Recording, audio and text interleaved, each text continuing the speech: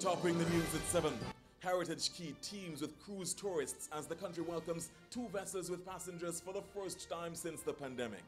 Probe launched after baby chickens are dumped in a bin outside Liat Cargo in Coolidge. 3 men accused of kidnapping Arthur James remanded to prison. And House Speaker Sir Gerald Watt QC responds to concerns from opposition senators. Those stories begin right now.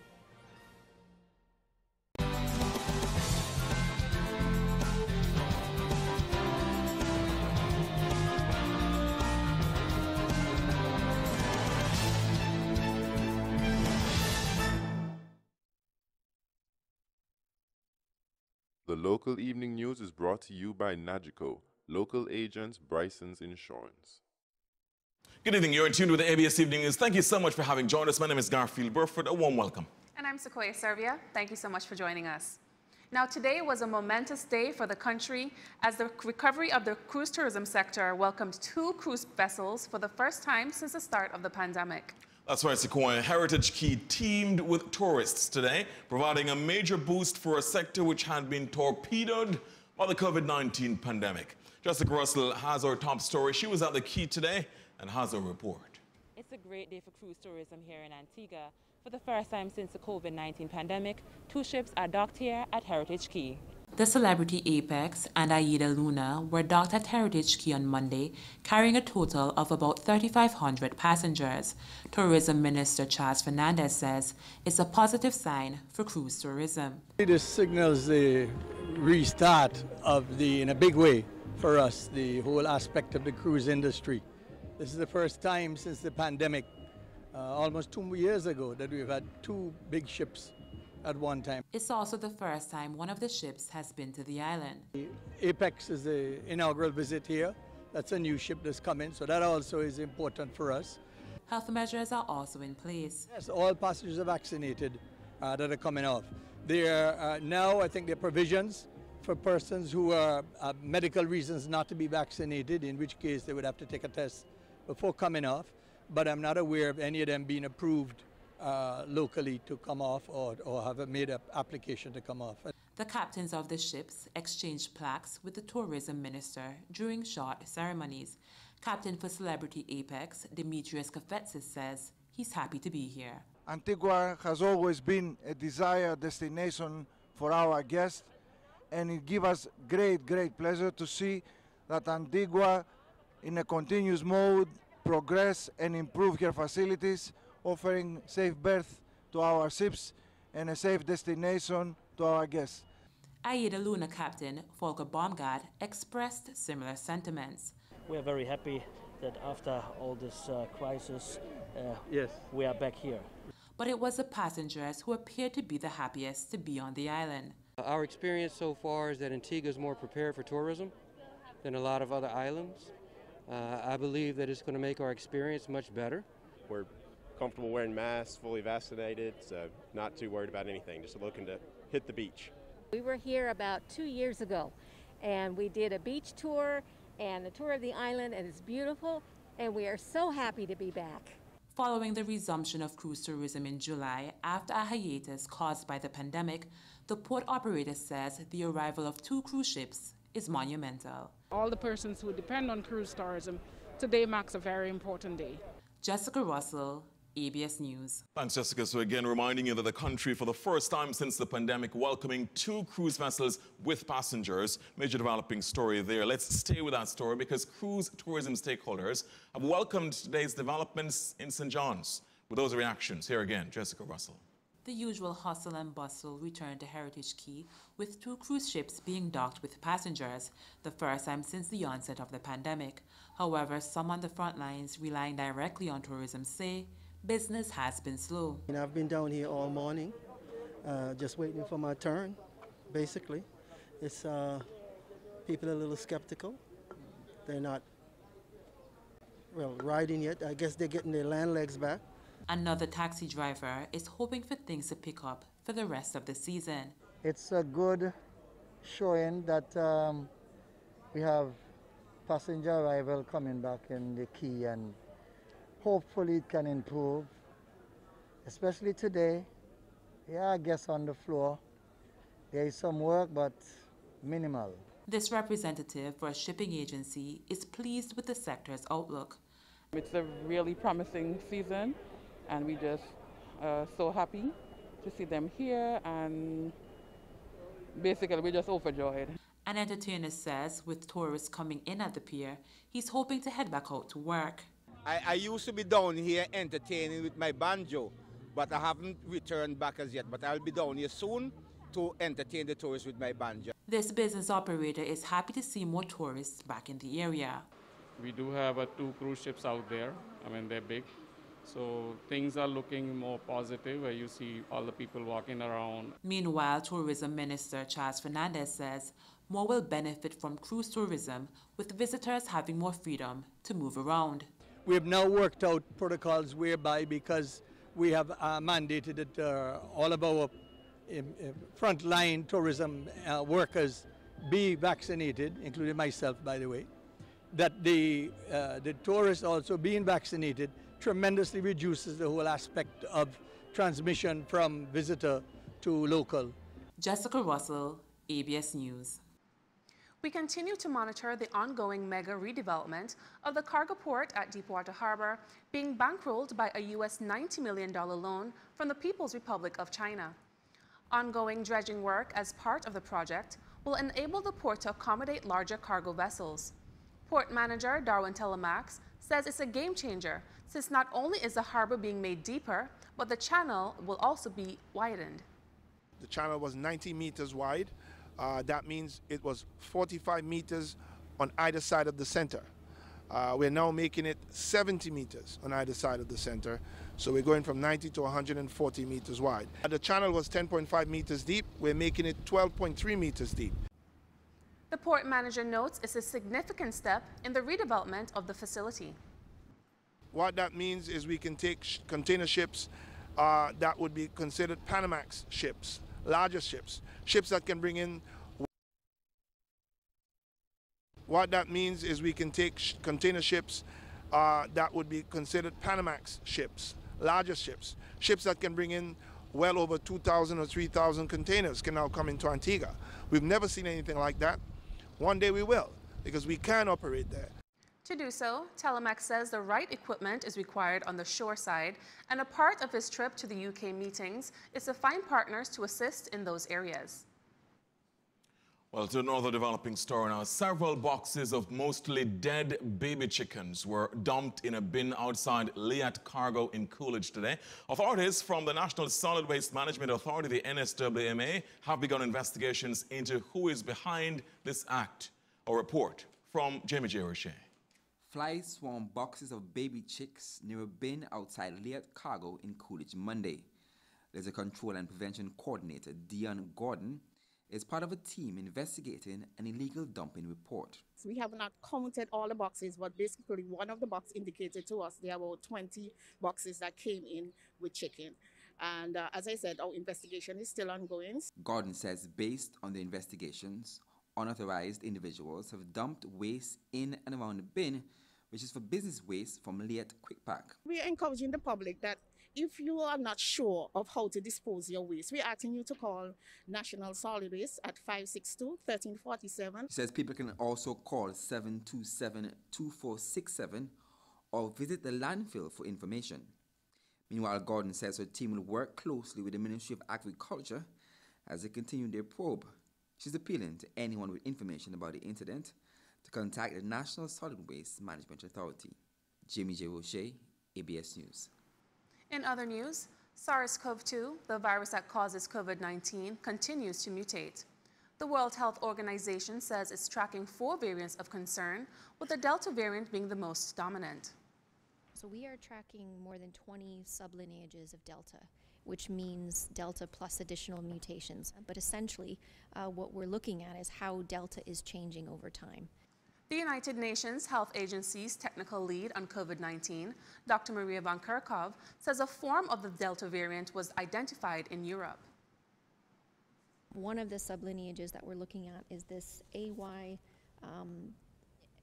it's AY.4.2, and it basically means Delta with additional mutations. And that is something that was identified in the UK, and they've shared information with us. However, the assurance has been provided that vaccines still work. The good news is that even though Delta is dominant, our vaccines remain incredibly effective against preventing severe disease and death. Now, Ryan Johnson is the latest attorney to be called to the bar in Antigua and Barbuda. Johnson is no stranger to the legal fraternity, having worked in the Legal Affairs Department for several years. With that story, here is Jamie J. Roche.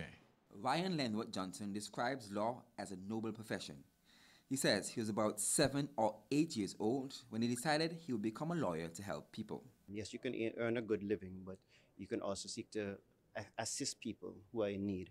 And of course, I think I was influenced by my stepfather, who is an attorney, and my father, who's an attorney as well.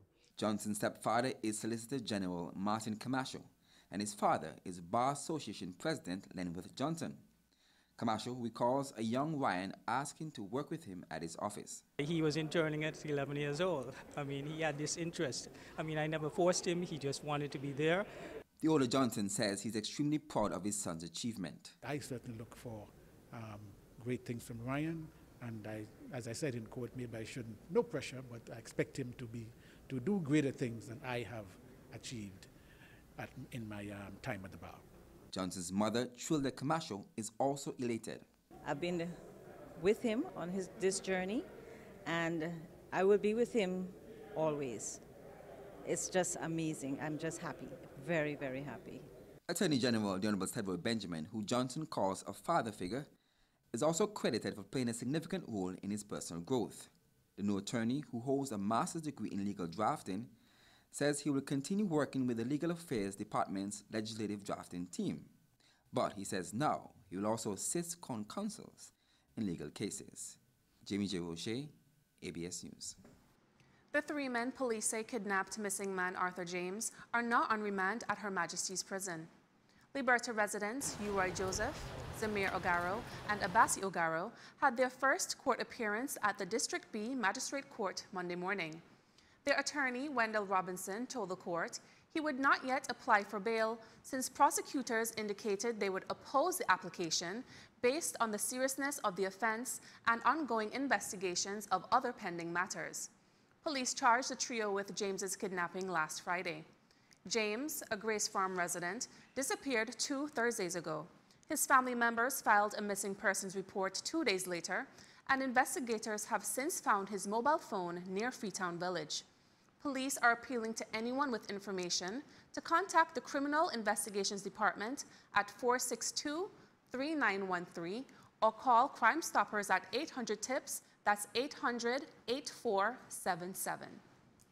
We'll, of course, update you as the case continues. Now, there is a fresh concern about the failure of the United States to comply with a 16-year ruling to compensate Antigua and Barbuda following an internet gaming dispute or online gaming dispute. The comments are coming from newly appointed OECS ambassador and permanent representative to the United Nations World Trade Organization, Colin Murdoch. Now, Antigua and Barbuda is yet to see a cent of the over $200 million from the 2005 landmark ruling. With our update this evening, here is Ursula Charles Jr.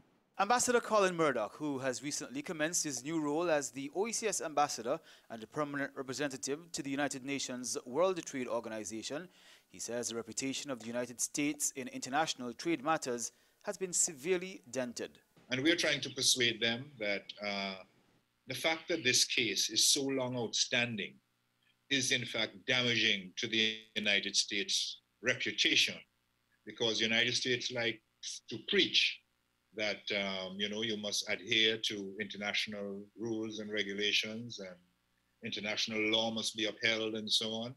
And then here they are with a judgment that is so long outstanding. The former senior advisor to the Prime Minister observed the delay has also severely affected the perceived potency of the World Trade Organization. It also undermines the legitimacy of the WTO itself, because at the end of the day, this is a decision by the Dispute Settlement Board of the WTO. And the fact that it has gone so long without settlement, I think, is damaging to the reputation and the legitimacy of the WTO itself. Well, while commenting the changes in political administration have slowed the payout of some $21 million annually in losses and damages, Ambassador Murdoch assures the issue will be firmly back on the table following his recent appointment. It's still under discussion.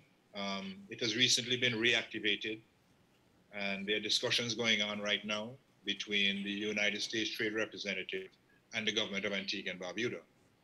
And some of these discussions are taking place in Washington, where the USTR is based. So over the years, I think we have had a bit of on and off and stop and go discussions with the United States, which have led to long delays and certain misunderstandings and disagreements.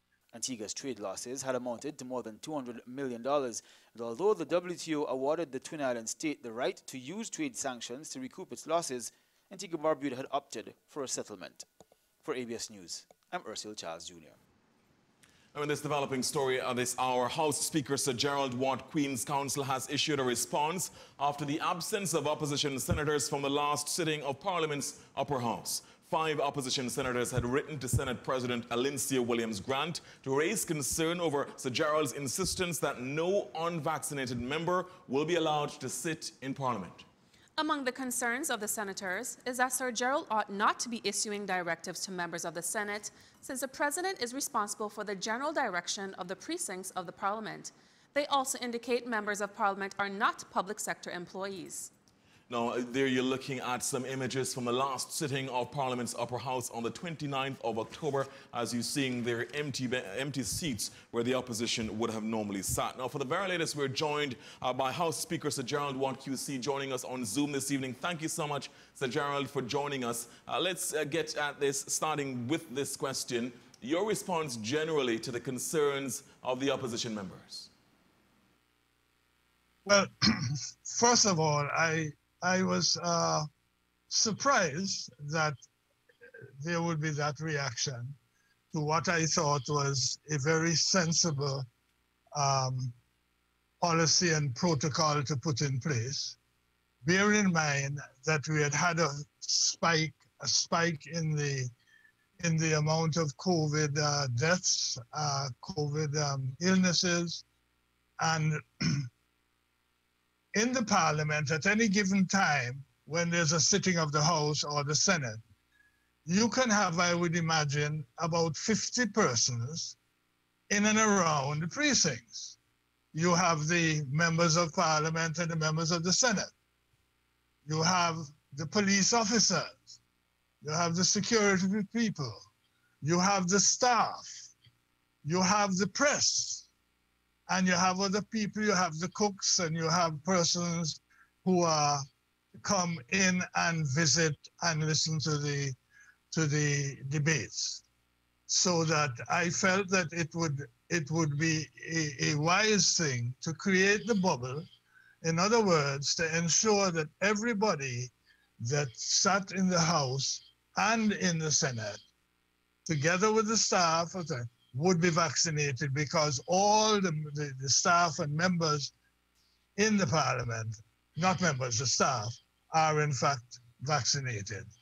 And the reaction was quite surprising, particularly when one considers that this is Parliament that makes laws, and Parliament, while this is not a law, Parliament should be doing everything to assist the public in getting over this dreadful pandemic.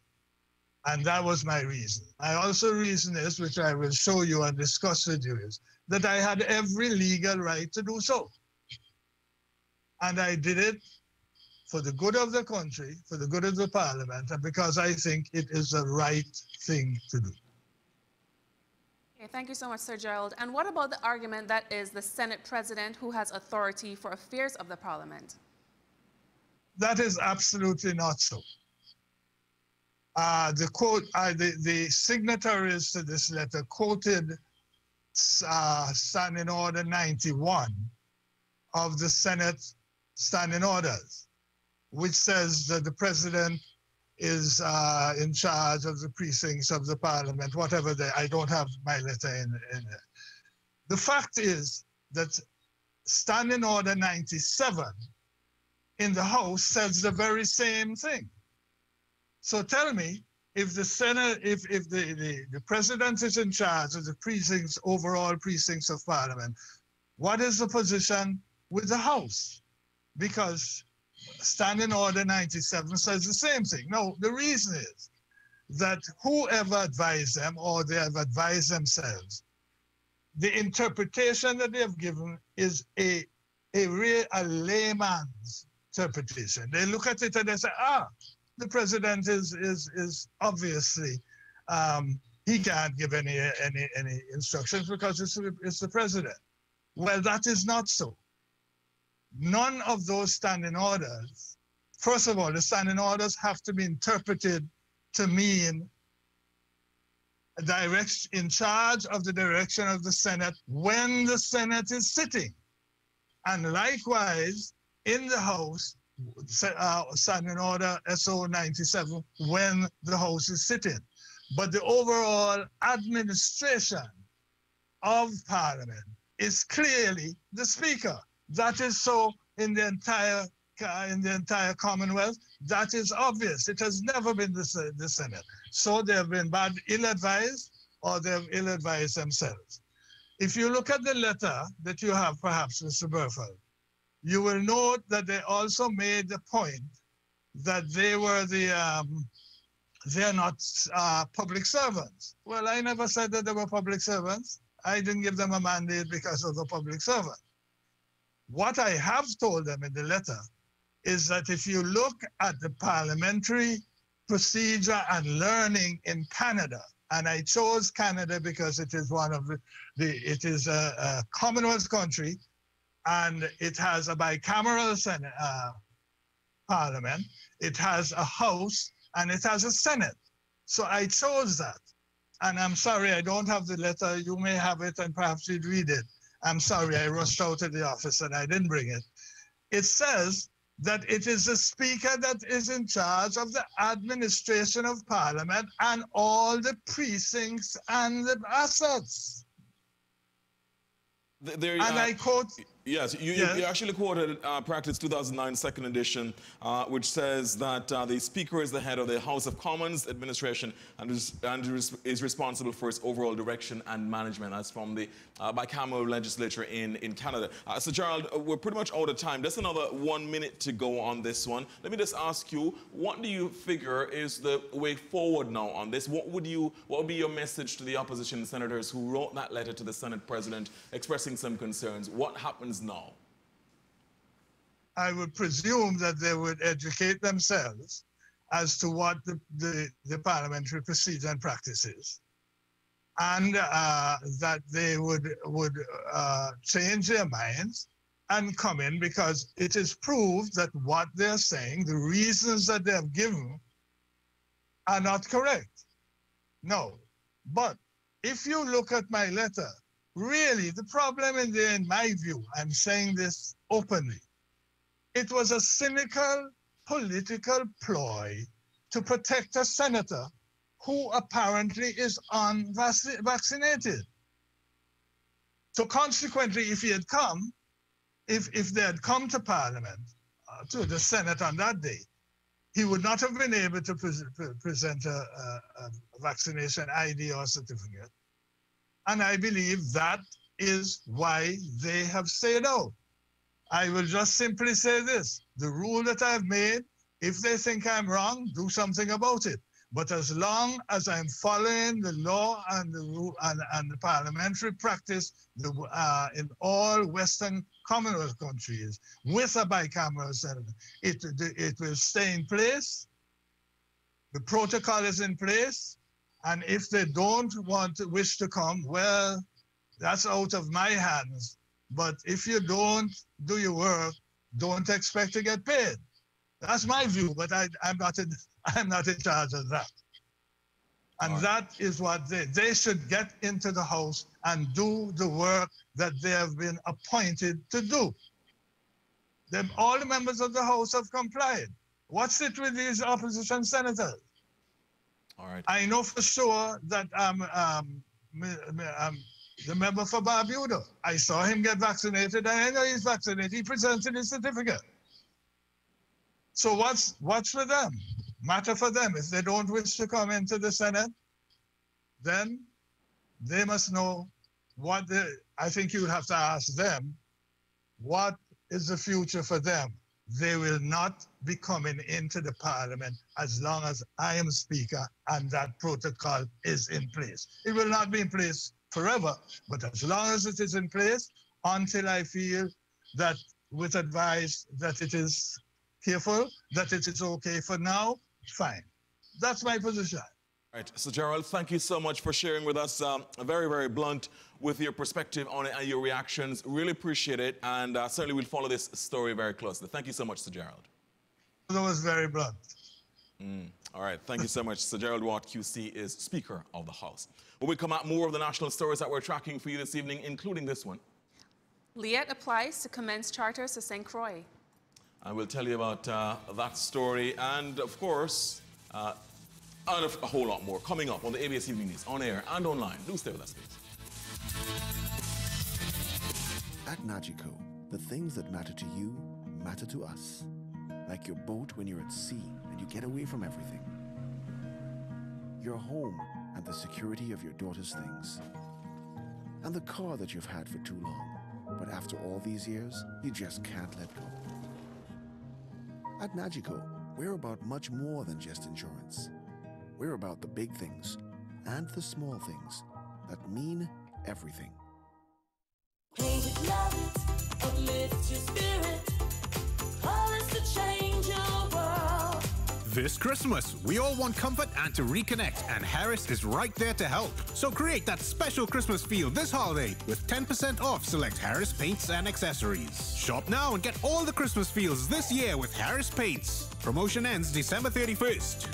Paint it, love it, uplift your spirit. Colors to change your world. Christmas with Harris.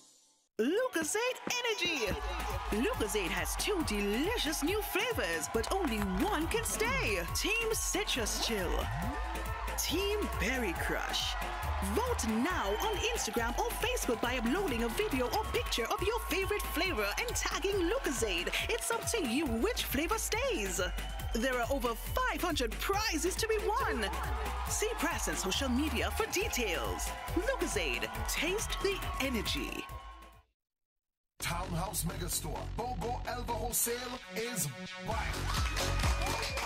And it's bigger and better than ever. Most items in the store are BOGO Elvaho. Buy an item, get the other item at equal or lesser value for 50% off. Housewares, small and large appliances, furniture, and many, many more. Most items? Yes, most items. Some items have really low specials. Great quality items at unbelievably low prices. And remember, the more you buy, the greater your chance to win. Sales goes till Saturday, November 13th. Townhouse Megastore. Your home superstore.